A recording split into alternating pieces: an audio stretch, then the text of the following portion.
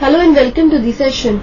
In this session we will discuss the following question which says a machine costs $100,000 and its effective life is estimated to be 11 years. If the scrap value is $2,500 only, what amount should be retained out of profits at the end of each year to accumulate at 6% per annum compound interest? Let us first discuss the amount of annuity in case of the immediate annuity.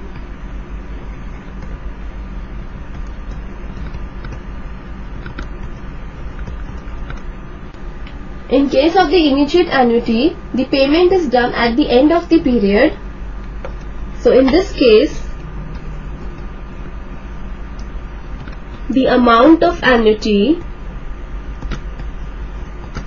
given by capital A is equal to small a upon I into 1 plus I to the power of n minus 1 the whole. The small a is the annual payment of each installment. Then this n is the number of periods of annuity. This R% is the rate of interest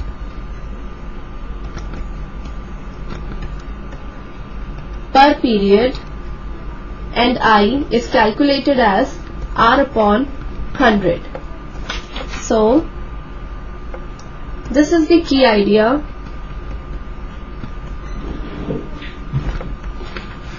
That we use in this question.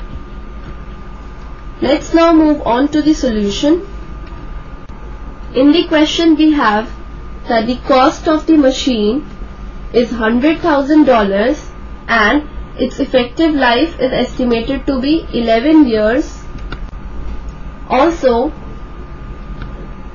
the scrap value of the machine is given as $2,500.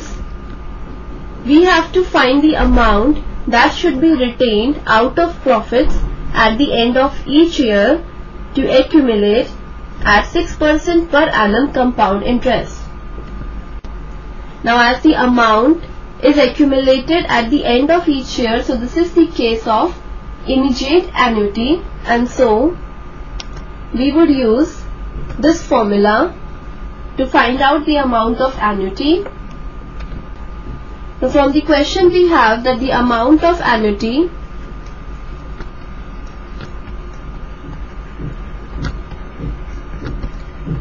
is to continue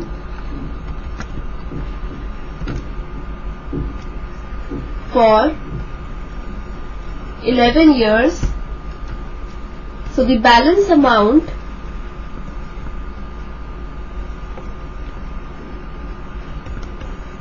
to be retained would be given by subtracting the scrap value from the cost of the machine. That is, we subtract $2,500 from $100,000. So this is equal to $97,500. This is the balance amount to be retained. So we would consider capital A, that is the amount of annuity, as $97,500. Then n would be equal to 11, as the amount of annuity is to continue for 11 years. Then next we have R% is given as 6% per annum. So this is equal to 6% per annum, and so from here we have I equal to R upon 100.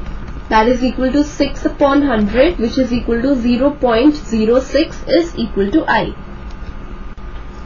Now from the formula we have A is equal to small a upon I into 1 plus I to the power of n minus 1 the whole, where this A, which is the annual payment of each installment, is to be found. So now putting the respective values, we get 97500 is equal to small a upon 0.06, which is I, into 1 plus 0.06, which is the value of I, this whole to the power of 11 minus 1 the whole. So further we get 97500 into 0.06 is equal to A into 1.06 to the power of 11 minus 1 the whole. On removing this decimal, we write here 100. These two 0 cancel with these two 0, and so we get 975 multiplied by 6 as 5850. This is equal to A into 1.06 to the power of 11 minus 1 the whole. Now we find the value of 1.06 to the power of 11. For this, we suppose let x be equal to 1.06 to the power of 11. So now log x is equal to 11 into log of 1.06. So further we get log x is equal to 11 into value of log 1.06 is 0.0253. Now 11 multiplied by 0.0253 is equal to 0.2783. So log x is equal to 0.2783, and from here we get x is equal to antilog of 0.2783.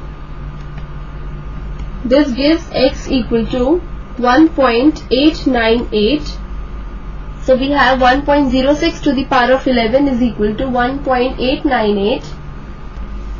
Putting this value in place of 1.06 to the power of 11, we get 5850 is equal to A into 1.898 minus 1 the whole.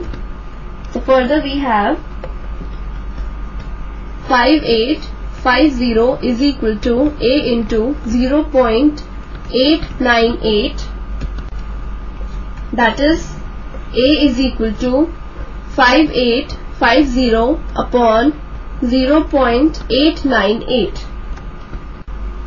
So from here we have A is equal to 6514.47 approximately.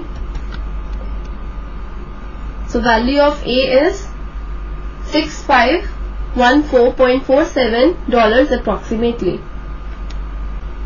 So now the required amount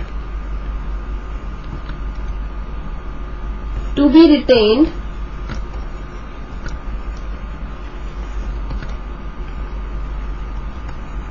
out of profits